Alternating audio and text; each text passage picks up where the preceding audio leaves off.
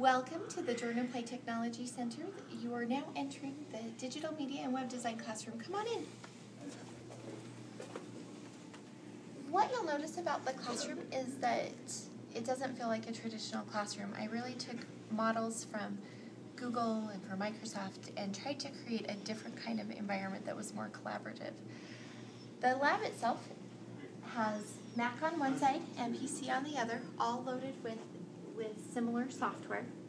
My students also we have iPads, we have Nexus 7s, we have cell phones, all sorts of things that they can work on mobile. So I have mobile desks as well that can move and can be configured differently. The classroom itself changes at least weekly, sometimes daily, between what we have here. The couch isn't just for the students to hang out on. We do all sorts of activities and assignments, and because we're working on mobile devices, we don't need to be in desks or chairs or anything like that. With the classroom itself, we have lots of different stations. So this is the Mac stations. The monitors that you're seeing are the Cintiq. So the students can draw on the monitor and they don't have to draw on a tablet and then watch the screen. For animation and for video game design, these are really the industry standard. So right here, you can see Patrick, and he is drawing on the Cintiqs.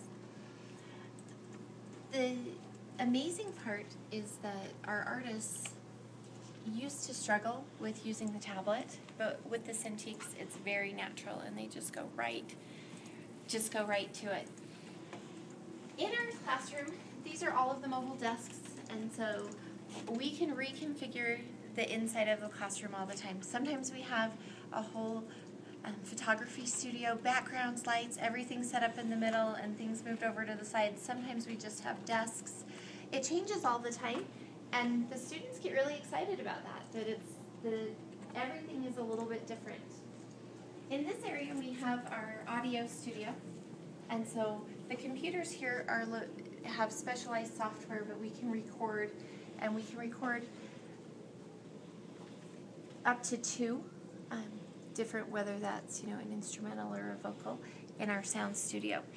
Our mobile lab, this is set up with iPads, and I have two different cases, and the reason is that the first case is the tough military grade, you can't break it case. So those iPads can travel with the students when they're doing presentations, can travel with me. They've been all over the district this year. The ones on the bottom are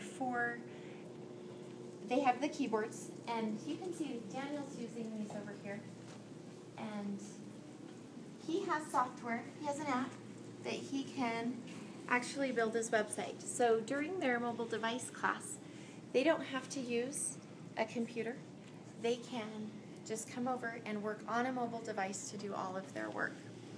In this area, these are servers.